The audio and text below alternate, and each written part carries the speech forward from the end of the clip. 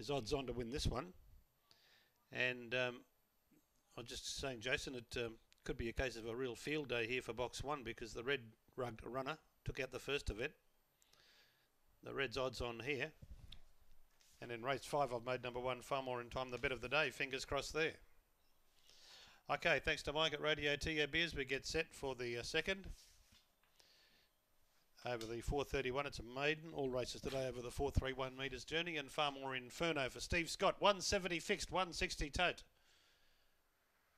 650 the second pick. Number 2, Full Impact for Nicole Connell. Green light.